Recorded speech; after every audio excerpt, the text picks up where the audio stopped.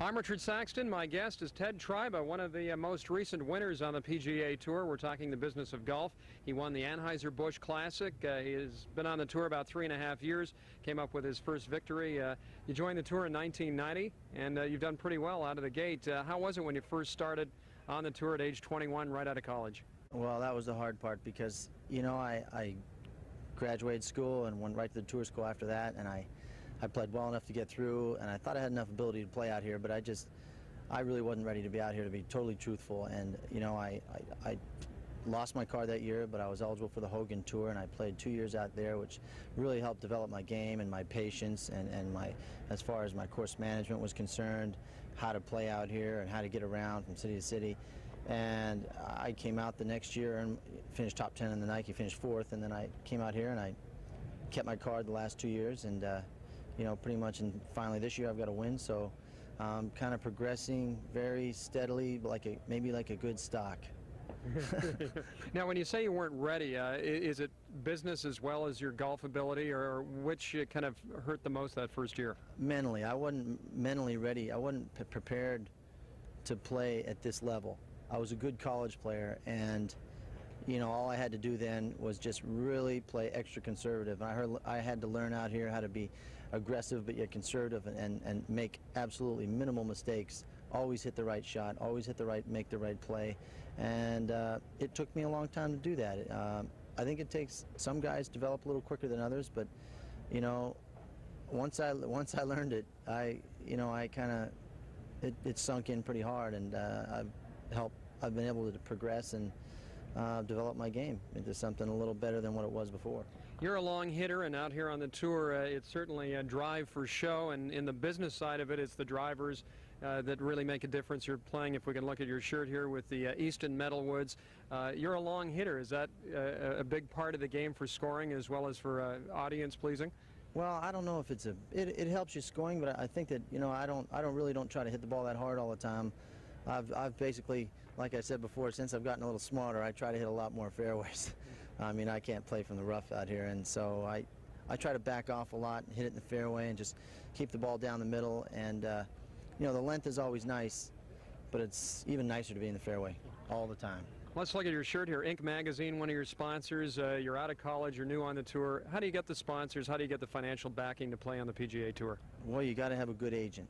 You know, you got to have some good people working for you, you know, making some good decisions for you, and you know, from there, you know, you try to leave it in their hands and hope for the best. But there's some good groups out here, and they'll take care of you. What does your agent do for you? Who is your agent?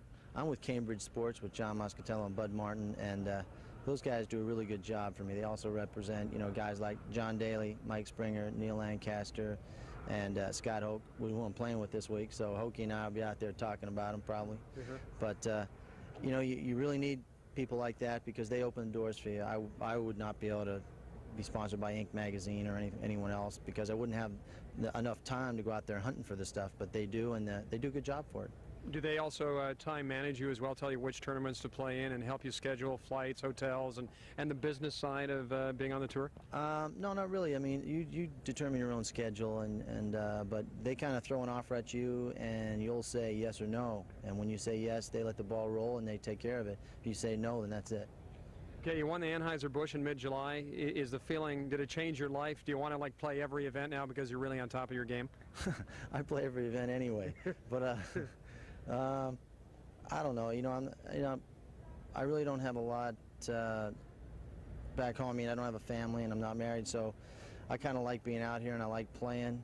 Sometimes I sit home. I'm young, and I really don't need a lot of rest. I mean, I can go home for 3 days and I feel pretty good, and I'm like, God, I should be out there playing or something like that, you know. But it's good to go home and get some rest. But I like to play a lot, and when I'm not playing, I miss it. So I just look at my schedule like, if I like to play there, I'm going. Let's talk about Ping. You've had success. You've used the Ping I2s. That's the club you have now. They have the Zings. They have newer clubs. Tell us a little bit about your association with Ping and the fact you're still with the I2. I started playing I2s when I was a sophomore in college, and I think some of the, I don't know, let's see, maybe some of those irons in there are still the same ones, you know, but I started playing them in college. You know, they're a little easier for me to hit, and I thought that you know, Ping's been so good to me and so good to their players. It's very difficult to go to another company, I think, because whatever you need, whatever you want, there's not a lot of questions about it. You call, it's there the next day. I really like the service department, and they make a very good golf club. Everybody's got a set of Pings. I mean, I play in a lot of Pro-Ams out here, and everybody's got a set of Pings. And I've always stuck with the I2s because, you know, I've played them, and I hate changing. You know, the other clubs are just as good, I'm sure, but I like the look, and I've had success with that particular iron, so I stayed with it. Let me ask you quickly, final question here. Are you going to help them with their new generation of clubs that I think are coming out in January?